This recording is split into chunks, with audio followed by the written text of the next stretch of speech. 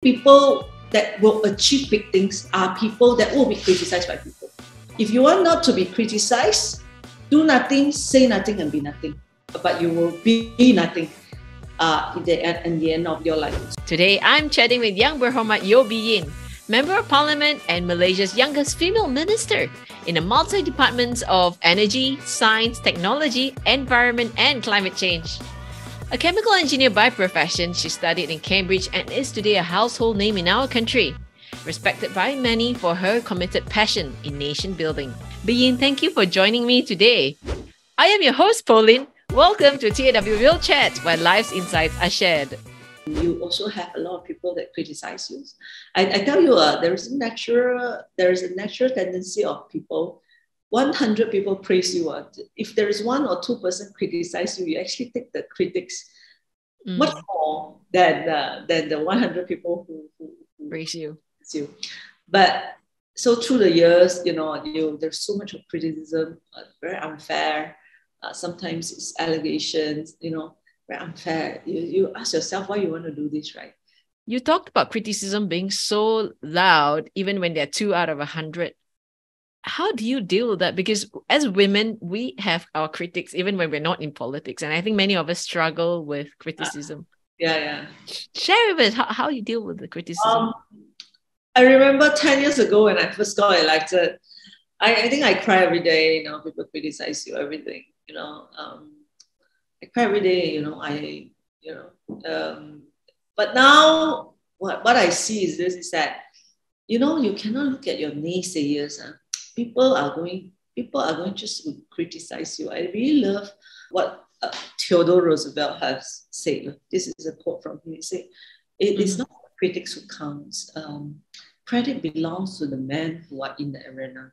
Who keep their hands dirty, who actually trying to do something, who will fall short because there is no efforts without shortcomings, and that who eventually may or may not succeed in their pursuit, but at the end of the day, at least they are not coward. They will not be placed at the place with a cold and timid soul. So at least I'm not a cold and timid soul. I definitely not.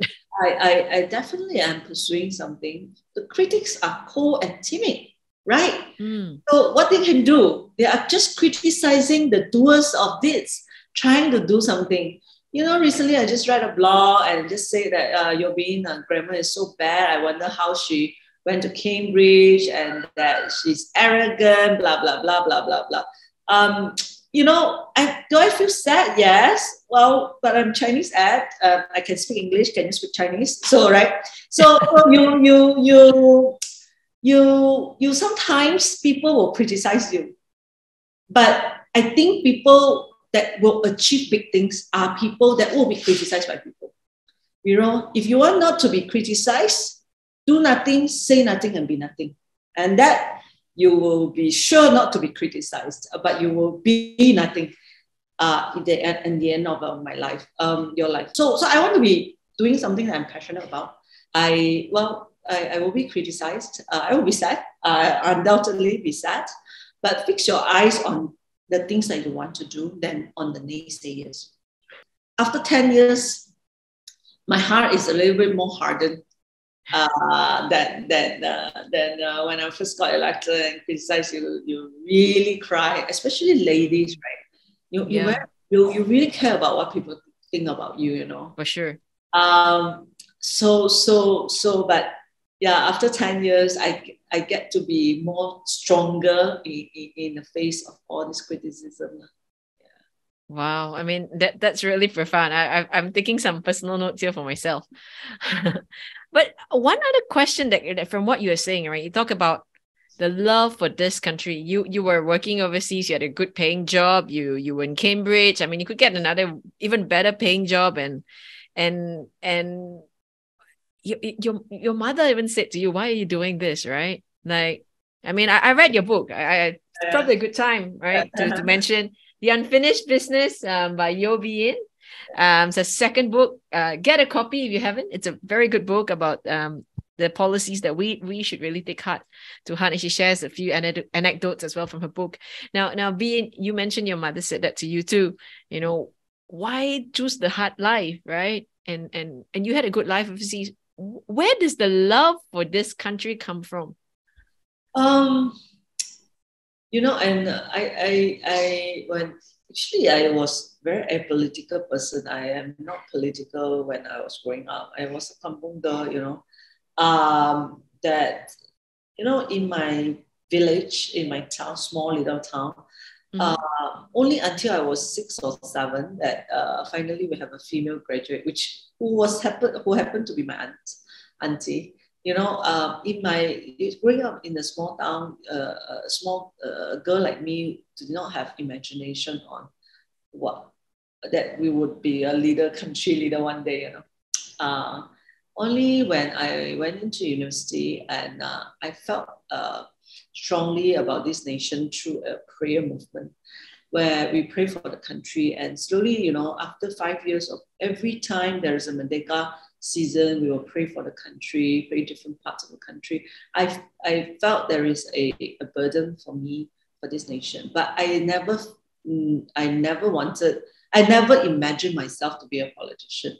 I know politics are important. The closest I ever go to was that let me marry a politician. You know, sometimes you know, you take shortcut. Okay, you cannot be a doctor, right? You marry a doctor, lah. You cannot be a lawyer, right? You marry a lawyer. So for me, politics is important. I cannot be a politician because I'm a girl. No, a woman. Then you know, I may also marry one. No, that's an Asian kind of very mind. But it's, you know, life has it that sometimes you can be the answer of your own prayer. You know, I remember we pray for that people, that there will be more leaders that is rising up. So I am part of the answer to that prayer. Sometimes we want change to happen in this country. It is, you know, we can also be part of those prayer and those wish for us to the country. So I am very non-political, even until I decided to come back to Malaysia. I just had a strong burden. I did not know what to do when I come back. I was very sad. My friends were earning a lot of money, and that I compare myself with all my friends who are working in oil and gas company, earning quite a bit, some with the US company even more. And then I came back and then trying to do something of the environment and trying to do something that's on analytics, and then all this really, I really do not know why I wanted to come back, but I struggled a little bit. But one day there is just a revelation, you know, that made me decided that, you know, I should just stay here. Then through accidents, I went to volunteer in DAP, and then just amazing things happened in between, and all this. Suddenly I was asked to contest in Damansara Utama. So I actually wrote about this in my first book on reimagining Malaysia, on how I went into politics. But I'm really a accidental politician. I call myself a reluctant politician. So I will continue to persevere. For now, I continue to persevere. So, but through all this, I think that we must have a strong calling for this country. Any leaders who want to serve this country must be more than just one power. I've seen many politicians enter into politics that in hope to just for high position, just for, you know, all these things. It made me very sad. That, you know, that perhaps the remaining of my time in politics, what I want to do is to raise more young leaders who have convictions to do what is good for the country, who will enter into politics not thinking that they want to be YB, but who will enter into politics with a very pure intention of giving him or herself best to serve this country. That will be my mission for the remaining of my time in politics, other than doing many other things as MPs and all this. Sure. Sure. That's very inspiring. And I think that's what we need, right? We need to be raising young leaders who care for the country and who love the country. And that's been a strong calling for you to nation build with so much love for the country. Eventually, it is still the same answer, that I love my country. I want to do the best I can for this country. And that whichever way I can contribute, I want to contribute. One last thing before we wrap. Yeah. Climate change and you during your time as minister, you made headlines with two things: sending rubbish back and plastic straws. Yeah. They were two very effective and simple campaigns. Can you educate us? Why is sending rubbish back so important? Why is it such a big deal? It's a big deal because otherwise, it's not only Malaysia, all the developing countries will also face the same thing of rubbish dumping from the developed world. Actually, what happened was that China actually closed the door for all these plastic sent to recycle. They are the dumping ground of in China. So then China will then recycle cheaply and then send, because that's the pollution caused by the plastic recycling of this very contaminated plastic. So they decided to close the door. And that is when Malaysia and the other developing countries are also facing the same thing. So my thought that time was that we send back because we want to give a message to the developed world. We want to send an international message. Not only we were sending back, it's a symbol of saying that we are going to fight this dumping.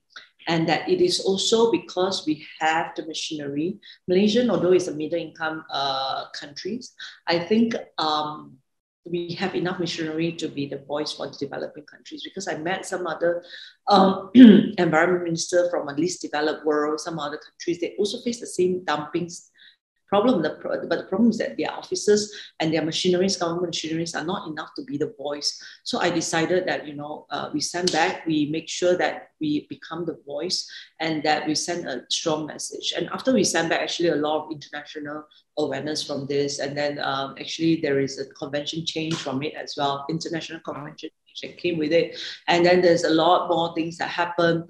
And that now there is more controlled movement of plastics movement, plastic waste movement in the global. So I think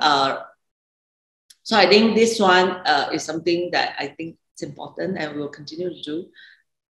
We will continue not to let people to dump their rubbish to Malaysia. Isn't it amazing that this initiative that you started that has this rippling effect? I mean, I wasn't even aware of the rippling effect into the convention and at a more international level. Yeah, and our Department of Environment won a United Nations Environment recognition for this effort. I wanted to be pushing more strongly on the international. The global movement of plastic waste, and I also had planned to do more on the climate change international advocacy as an environment minister for developing country as well. But we did not have enough time because we were 20 months in office, unfortunately. So that is why I wrote the book. So a lot of unfinished business. Yes. And, hopefully we'll be able to finish it. Bee Yin, thank you so much for making the time in your very busy schedule to chat with us today. We appreciate it. And we wish you all the best, Bee Yin, in this coming elections. Thank you. Everyone, give us a thumbs up, hit that subscribe button, and we'll see you at our next Real Chat episode. Bye for now.